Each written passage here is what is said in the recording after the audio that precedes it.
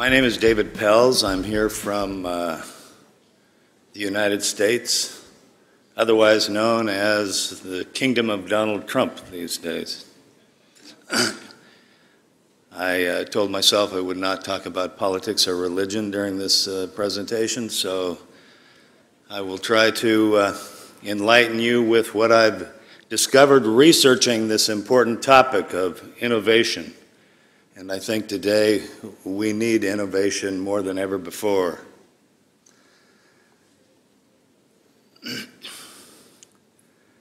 When I was invited to speak on this topic, I proposed a couple of options, and I had quite a lot of uncertainty as to what I wanted to say or could say. I'm certainly not a technologist. I've been involved in project management for 35 years or so on a formal basis. Served on the PMI board of directors twice and was elected a fellow of PMI in 1999, primarily due to my international activities, organizing some global forums and reaching out to IPMA and project management associations around the world. By perspectives, I want to delve into some personal aspects of innovation and how it's affected me in my life, and then discuss several other perspectives. For example, where is the most innovation around the world, in which countries? It doesn't matter how old you are in your age as to whether you can be more innovative or less. Are men more innovative than women? And some issues like that. And as I got into preparing this presentation, it occurred to me and it became clear that I needed to have some results. That is, I needed to come up with some ideas or some suggestions for improving innovation or stimulating some innovation. So over the course of this presentation, you will see both some concepts, some hopefully interesting things, and some suggestions. First, however, I really want to congratulate the Institute ISIPM. I think 10 years ago you didn't exist, and now you're one of the largest in the world. It's really fantastic. And for this conference, again, one of the largest in the world already. 1,700 people attending an event is an enormous accomplishment. So congratulations. It's really great to be here, and an honor, actually. And I appreciate how your institute is reaching out to the stakeholders of project management in Italy. It's really an important aspect of a national project management association, or one that is focused on the interests of your countrymen and your government and your industries. It's nice to be back in Rome, and to begin, I want to take you and myself back in history just a few years. Rome in 1970, the first time I visited your city. I was 20. My first visit to Rome, I came by train with a backpack and a map and a book. A book was titled Europe on $5 a Day. I hiked around Europe for 3 months, but came to Rome knowing no one in Italy. I had no credit card. I had no cell phone. Internet didn't exist. No computer. For 3 months, basically no one in the world knew where I was. Most of the time, I didn't know where I was. I was exploring. Every day was an adventure. So here I was in 1970, a 20-year-old. So how many of you were born after 1970? Very good. This picture is a little bit blurry because it has a passport stamp right in the middle of the face, so I apologize for that. But at 20, what were we? Curious, creative, playful, energetic, unafraid, adventurous, and certainly constantly learning. I took a semester off of university to come to Europe, and of course most of us at 20 were engaged in our education. But this led me to my first idea that I want to propose, that is to think young. Be curious, be creative, be adventurous, and be unafraid.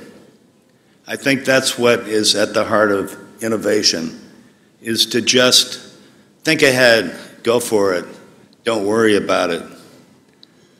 And what's the number one thing most young people want to do all of the time? No, not risky behavior. Have fun. You need to be having fun in life. So that's my first suggestion. Maybe it won't help anybody, but so thinking more about innovation, I thought it would be a good idea to start with some definitions. So I went to some online sources, dictionaries and so forth, and settled on the Oxford online dictionary. And of course, I didn't learn too much from this. We all know what innovation means. Make changes in something, make something more useful or more newer or renewed. But something jumped out at me from this definition, and it too took me to Rome. The Latin roots of these words. Now, what is it about Latin? Of course, it was spoken in ancient Rome. But I studied it in high school for 2 years in the 60s. How is that possible? To be speaking an ancient Roman language in 1966. So I did some research on the history of Latin and the history of other languages around the world. And Latin is really a fascinating topic, in my opinion. And how is it related to innovation? I would suggest that it's been one of the most innovative languages in history, the language of innovations in art and science and war and politics and you name it, so many things. And it evolved over the years. Of course, most of you know that, living in Rome, but it started with the Roman Republic, became classical Latin during the early years of the Roman Empire, and then something called vulgar Latin. Of course, most people in those days could not read or write, and so they spoke a Latin in the street that was called vulgar Latin. At least that's what I learned. And that, in the Middle Ages, that began to morph and did morph into the Romantic languages of Italian, Spanish, Romanian, French, and so forth. And it's still spoken today in a number of industries. We use Latin words in America in law, in archaeology, in biology, and other sciences, in medicine. And that just seems remarkable to me.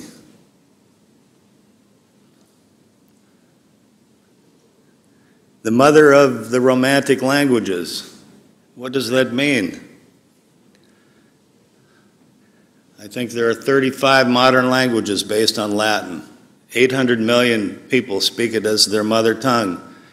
And another, if you throw in English, which although is supposedly a Germanic language, 55 or 60% of its words come from Latin or the Romantic languages. You throw in English and it's 2.5 million people around the world speaking Latin-based language. It's unbelievable to me. So what's my second idea? This really got me thinking about language and the importance of language and communication. We hear about communication all the time in the project management field, but we really don't focus on language, the language of your team. And in multicultural, multinational teams, it's really critical. Think about the meaning of words, but also timing, tone, context of language. Know your team's channels, their wavelength, their bandwidth. Are you and your team speaking the same language? How can you innovate if you're not talking the same language? It's really, I think, important. So that's my second great idea. How can I come to Rome without thinking about ancient Rome, the Roman Empire, and the innovations that occurred 2,000 years ago? Some innovations from the Roman Empire we're all very familiar with. Massimo, you mentioned the roads to me last night when we were talking. Roads the Romans built are everywhere in Europe, still there in many cases. But the use of arches to balance the weight for larger structures and aqueducts, moving water, drinking water from the hills to the cities, these are well known. Some other things, multi-story buildings. I didn't realize that the Romans were building apartment buildings, multi-story apartment buildings in 200 AD. And I think for the first time in the world. Of course, the snail formation, something we all use in our teams, right? I don't think so, but the Roman numerals, you see those on giant clocks all over the world. But some innovations we're less familiar with, and maybe some of these will come as a surprise to you all. The Romans innovated in the use of surgical equipment and surgical procedures. Of course, the first thing I think of is a cesarean section, but I'm not sure that was invented by the Romans. I think it was a rumor that Caesar was delivered by surgery, but in any case, it's now associated with the Roman Empire. Newspapers, although there was no paper, the Romans would put the daily or weekly news chiseled into stone someplace in the public arena where they could be read by the citizens. Rather than piles or chambers of rolled up parchment papers, they bound books in Dakotas.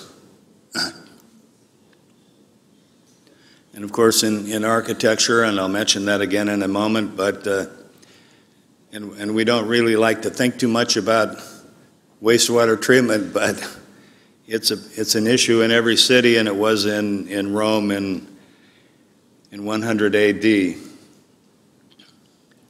Ancient Rome, every state, every country, I think, has a Senate. We do in the United States. Where did that come from? But the implications are unbelievable today. What the Romans were doing in their administration, in their law, is still used many places in the world. Public administration, developments in religion, of course, that goes on. And Latin is still in use, 2,000 years later. There was a book, actually, some writings by a Roman architect about 20 BC, I think.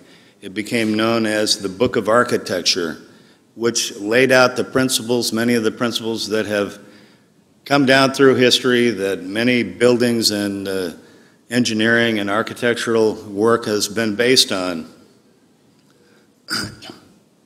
Innovations in Roman architecture included vaults, vaulted ceilings, arches, and concrete. And this last innovation that I mentioned is the one that is gaining new respect. That is, why are some Roman buildings still standing 2,000 years later? Does anybody really know? It turns out the Romans developed a superior concrete. It's superior to Portland cement that's been used around the world for 200 years. Now Roman concrete is understood why. We now know why. It was made from volcanic ash, lime, and seawater, and even underwater it became stronger with age. There were some chemical reactions going on in Roman concrete that made it stronger the longer it lasted. And today it's considered superior for a couple of reasons, one of which you can create it at, I think, 900 degrees Fahrenheit rather than 1600, so it takes much less carbon, much less heat, putting out less impact on global warming. So there's another environmental reason to revert to Roman concrete in one form or another. So why do I mention these innovations from ancient Rome? Here's my third idea. Know the underlying value of your product or your project or your process or organization. That is, why does it exist in the first place? Don't reinvent the wheel. These are long-standing proverbs for a reason. Don't throw the baby out with the bathwater. And do teach old dogs new tricks. In other words, remember Roman concrete.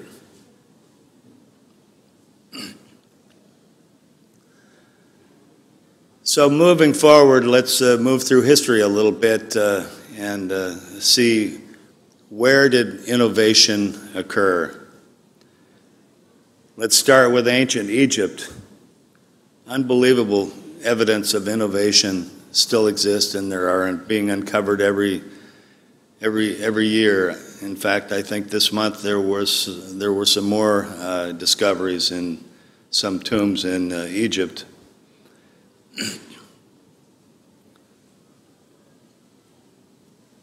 The dynasties in China. And these are periods of time that lasted hundreds of years, so there was time for significant historic developments. The great Roman Republic and Empire lasted what? Nearly 1,000 years. It's unbelievable. The Persian Empire in Iran, where significant develops in mathematics and science occurred. We don't really hear about that very much, but I can guarantee you learn about that in Iran and the Middle East. Islamic Golden Age lasted for 500 years. I think this more or less corresponded to the Dark Ages in Europe, but it wasn't dark in other parts of the world. The Renaissance here in Italy, unbelievable architecture and art and writing and other things were developed.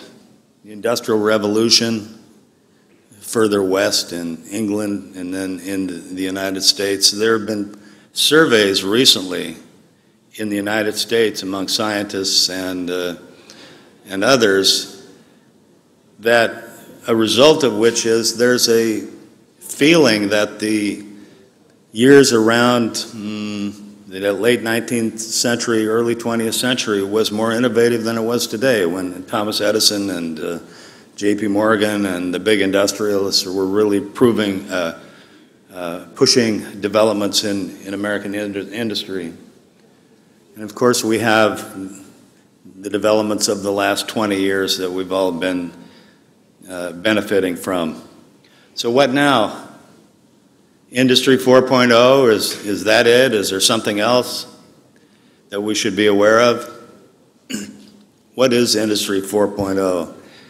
I look at the World Economic Forum website and the results of their periodic meetings and their studies and their committees sometimes, and they have some very interesting information about Industry 4.0. But clearly, it involves embedded computing and the Internet of Things that we're hearing about. We had a conference in Dallas in May, and we had the chief technologist or chief engineer from Toyota North America. They recently moved their corporate headquarters to the Dallas area, and he was speaking about the technology that they're working with in the automotive industry, embedding computing and smart technologies into automobiles, but also the interaction with traffic control systems, with other vehicles, with bridges, and with the infrastructure. And it's really unbelievable what's happening in automotive transportation around the world in this particular area. Big data, analytics, cloud computing, cyber systems, decentralized decision-making, moving into the artificial intelligence area. Blockchain, this is a really interesting phenomena that's occurring where you're really harnessing the intelligence and the contributions of thousands of people in the development of a product or an idea. Artificial intelligence, many others.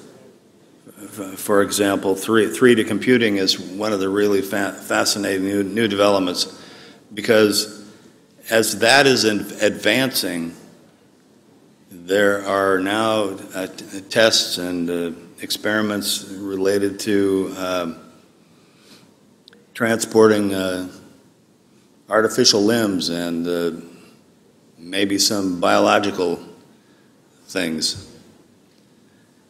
In any case, the changes are really dramatic that are happening in the environment around our projects. But beyond Industry 4.0, there are developments going on in many other industries and fields that are really fantastic. Gene editing and genetic engineering is maybe biology of the future. Revolutionary new materials based on nanoengineering and nanotechnology.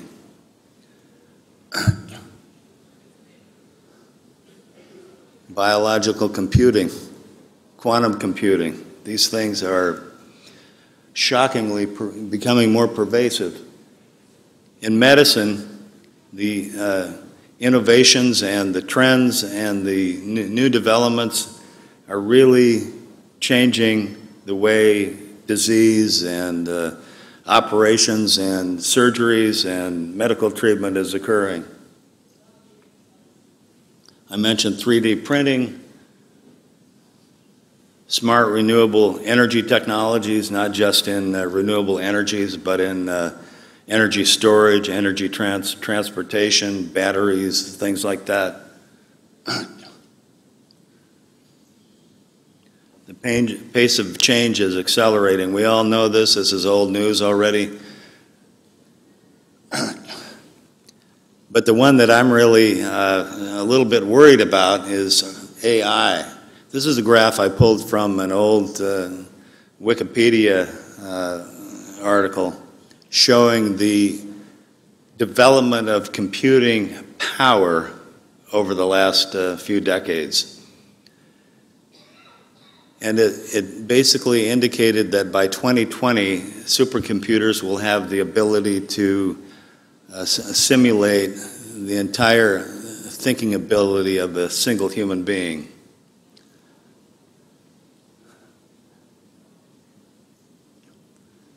Of all human brains by 2050.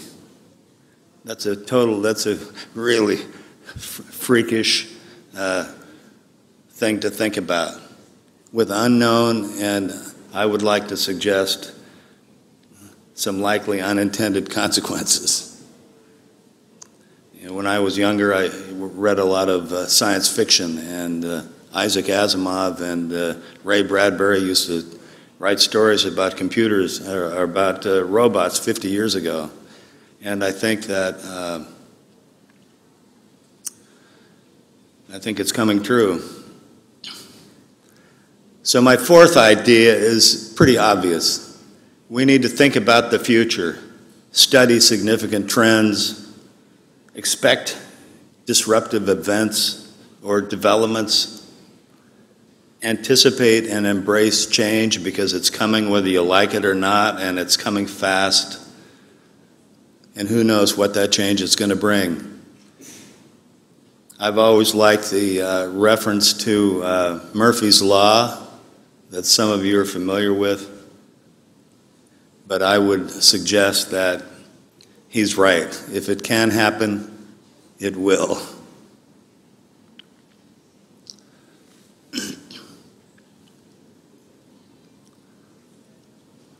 Myth or reality?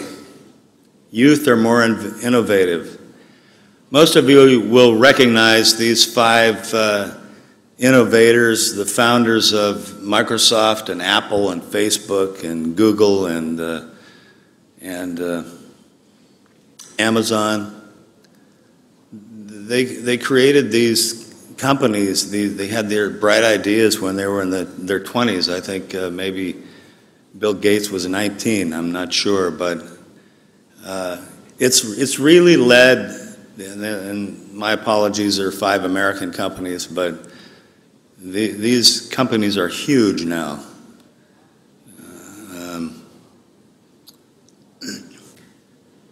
But these companies in particular, and others like them, have really given rise to the perception that it's those in the 20s that are coming up with all these fantastic world-changing innovations. That you have to be in your 20s or 30s in order to really change the world. Well, here are these same guys in their 30s, 40s, 50s, and 60s still innovating. Bill Gates at Microsoft is now one of the most innovative philanthropists, and he's leading charges to combat disease and education around the world, lack of education. The late Steve Jobs came back to Apple and changed that company. It's now one of the largest in the world and one of the most successful. Mark Zuckerberg at Facebook, he's in the middle of his career, but he's, what, 15, 20 years older than when he started?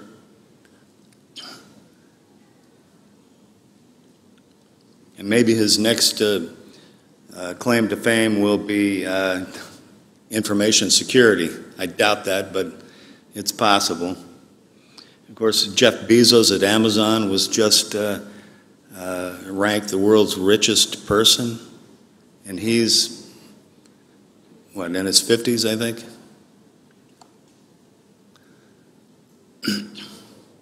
So what is it?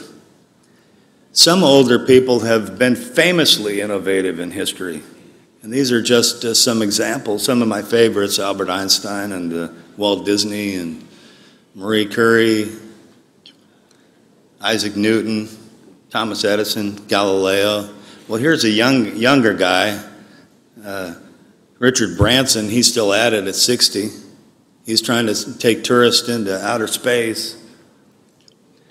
And maybe the king of all innovation, right here in Rome, Leonardo da Vinci, and in Milan and elsewhere in Italy. But one of the things I'd like to do is go to the Da Vinci Museum while I'm in Rome here this weekend.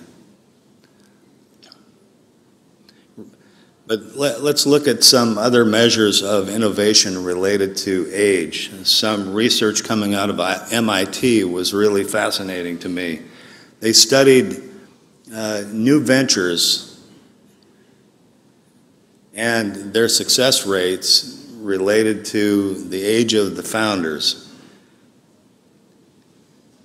and they studied a lot of them. What they found was that the average age of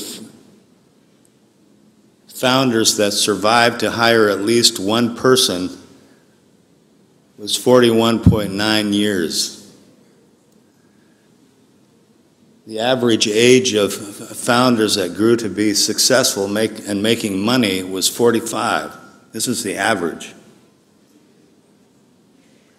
Another study out of MIT found some similar information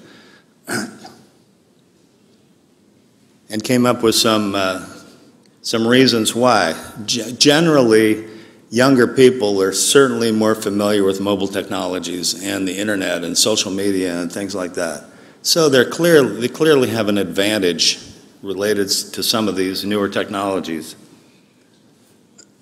But translating ideas into innovation and successful projects and business requires collaboration. It requires knowledge of finance and marketing and operations and other technologies.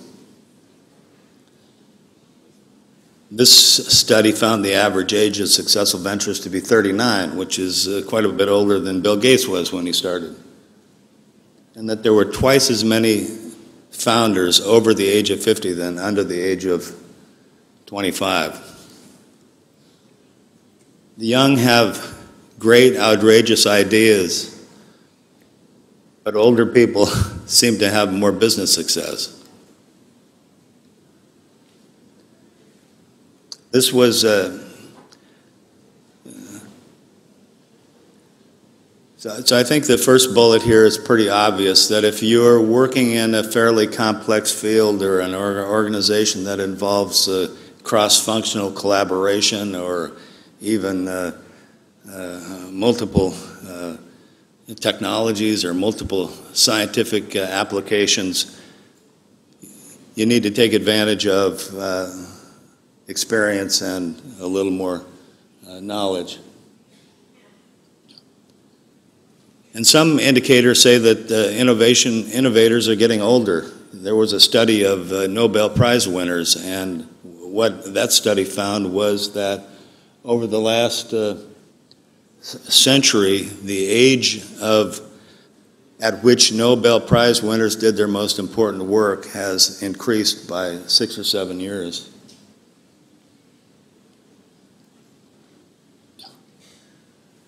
Myth or reality? The most innovations today are in IT.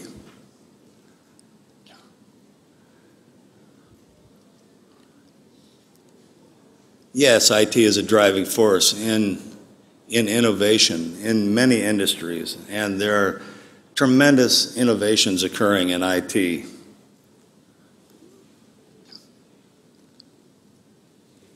Semiconductors and software innovations are leading to new things, new ideas, new technologies, new applications in many, many industries.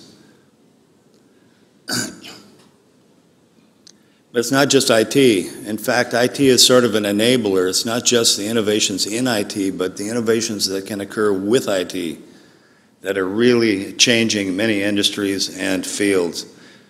Agriculture, you've got drones being used for all kinds of purposes now. You've got, for example, satellite information being used in agriculture. And pick an industry, really, and there is some technology that is really driving it faster into more change more rapidly. All innovations can benefit from innovation. I think that's the message here. Myth or reality? Men are more innovative than women. I had to run this whole set of slides by my wife, and she agreed. So you're getting some real information. The fact of the matter is throughout history, men have controlled everything. Access to education, politics, industry, jobs.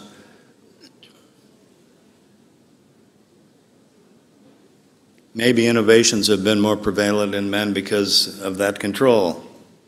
In any case, the average ratio of men to women is basically 50-50, or of women to men is 50-50. There's generally, I think, about 49.8% of the world's population are women, but it goes way up after the age of 65. But only about 37% of the world's working population are female, and that it's up to 46% in the U.S., and it's probably something similar to that in Italy, but in many parts of the world it's not. And generally there's still a huge wage gap. These are a couple of interesting charts. It shows the one on the left shows employment versus management positions of women, and on the right, the name of that graph is "When Jobs Are Scarce, Men Should Have More Rights to Them." And these are country rankings, but you can see that men have advantages in many parts of the world simply because of their gender. Gender equality reduces female contributions to industry and society. But the world is changing. Women now average 56% of graduate students in the United States, 60%. Women achieve something like 40% of all graduate degrees in the sciences, with a heavy concentration in biology. And I think most of these statistics are related to the United States, but some careers are really already dominated by women. And that includes some directly related to projects and project management. For example,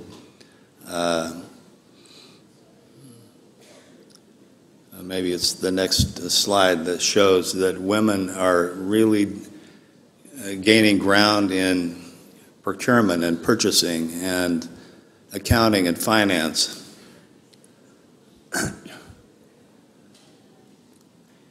In other words, men's domination in some of these fields is declining. Women are rising, but why shouldn't they be?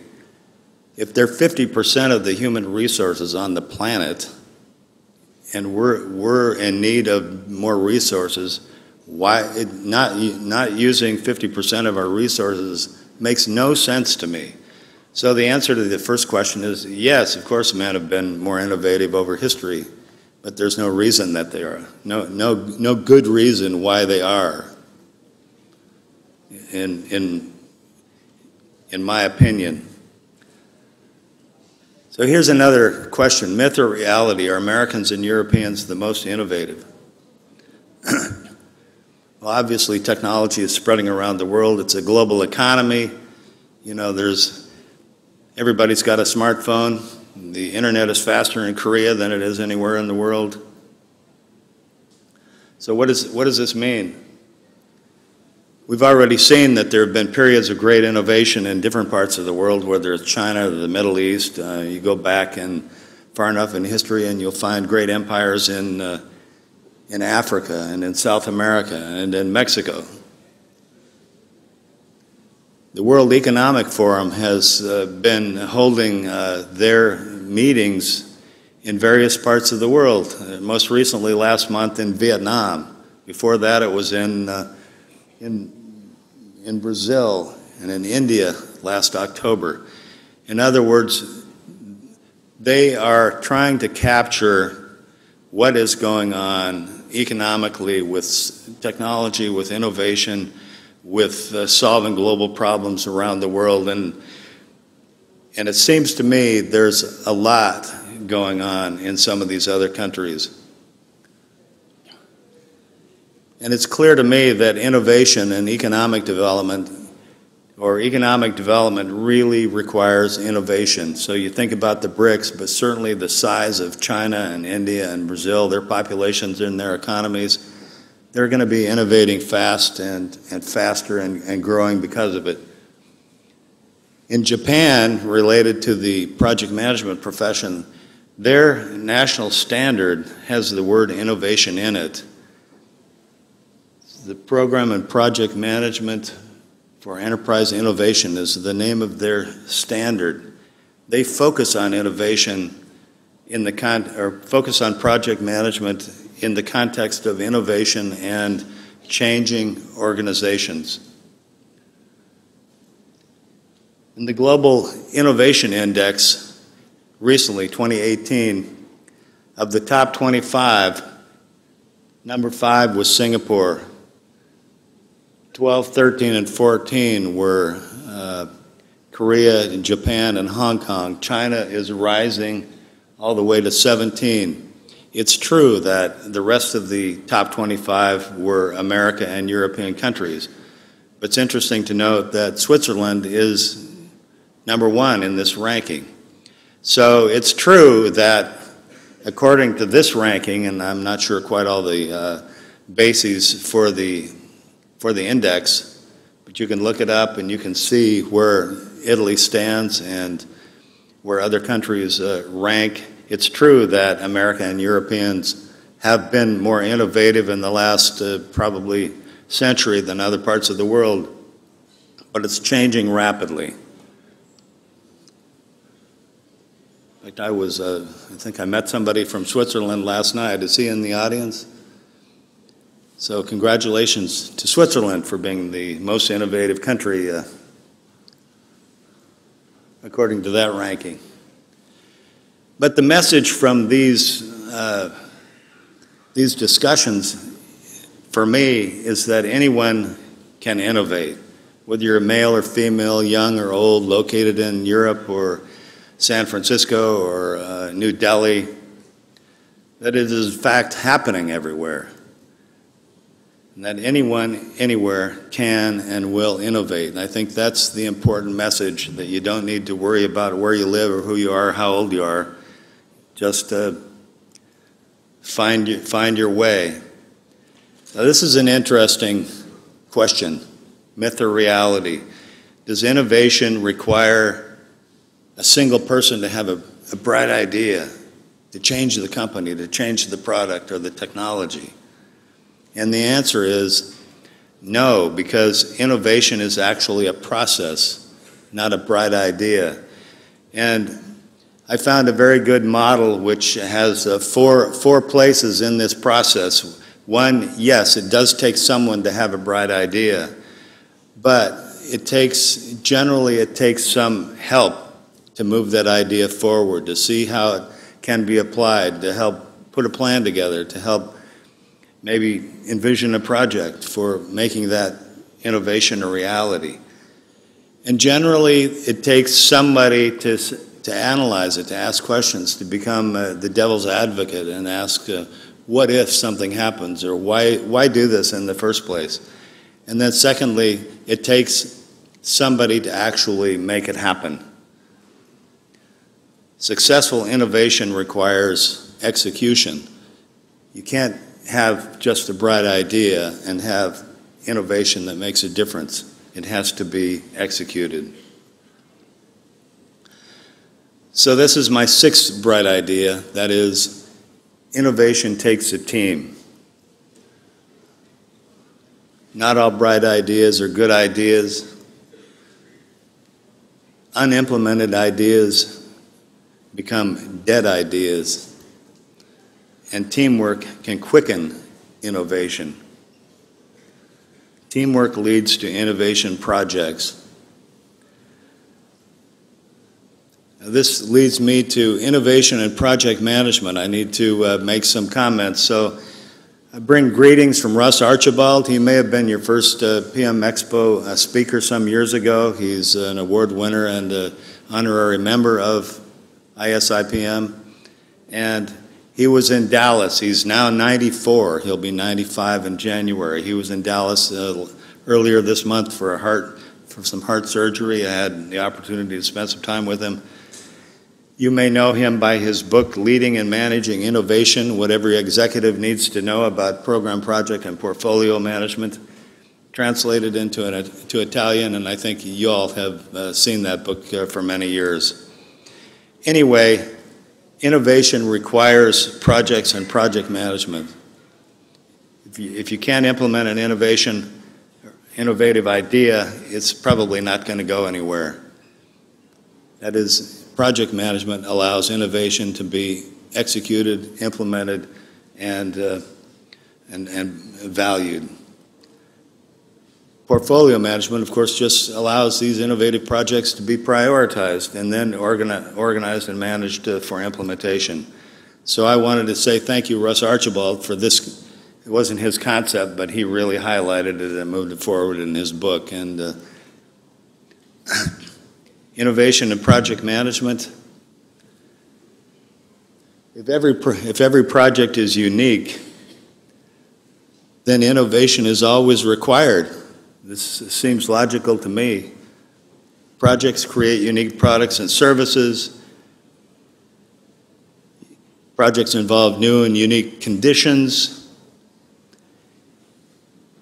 Innovative projects always involve innovative leadership and project management.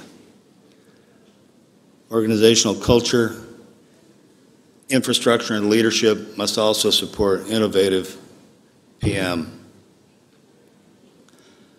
Successful innovation requires change, no matter what industry you're in. Project management is change management.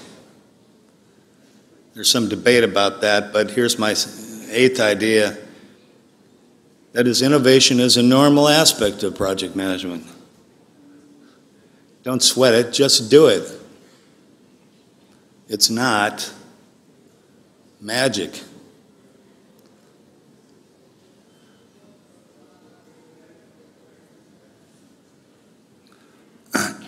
Why are innovative projects initiated? To create a new product or service, to implement organizational strategies, to create benefits and value for stakeholders. That's what it's all about. Successful innovation benefits stakeholders. You'll hear more about that from Massimo in a minute, but I say get to thank you from your stakeholders with your innovations.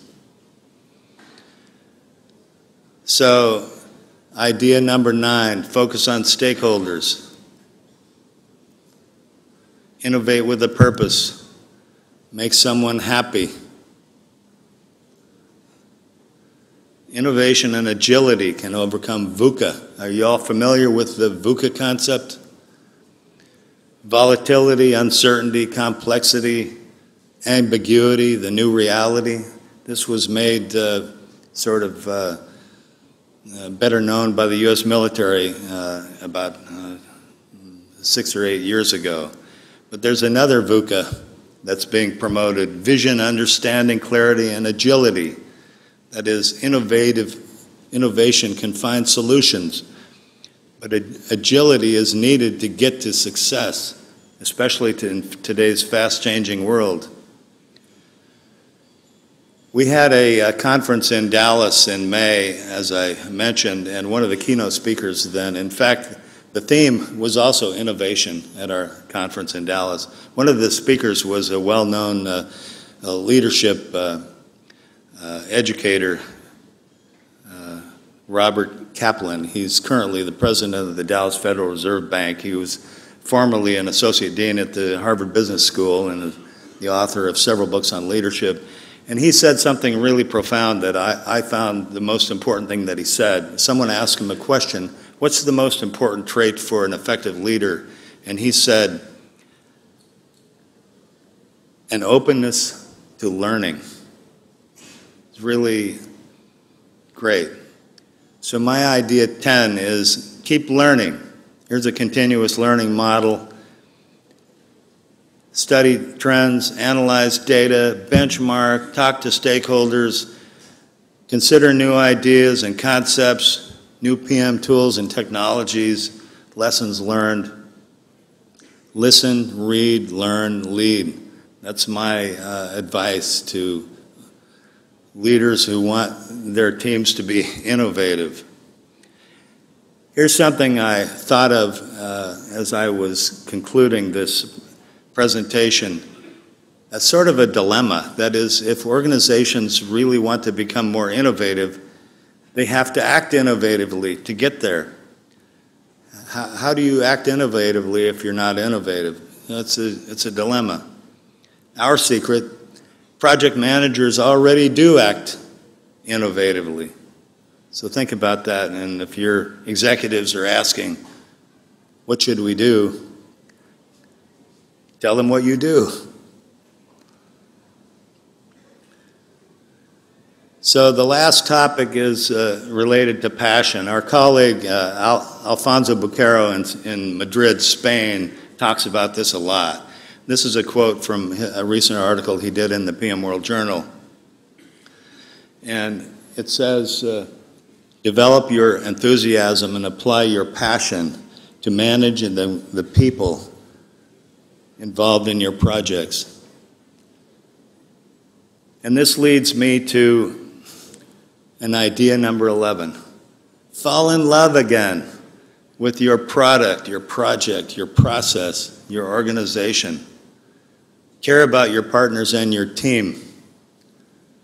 Do what you love what you do. That's a good message to work by. Passionate leaders create passionate stakeholders. Now, the last time I was in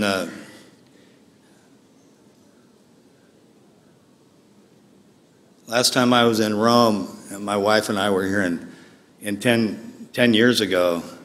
And did I mention that I was here with my wife? The love of my life is here in the front row. Carla, we're here. We're going to be here for a few more days. And I thought, what are we going to do in this beautiful city for the next 3 days? There's a saying in America, maybe it's everywhere in the world, when in Rome, do as the Romans do.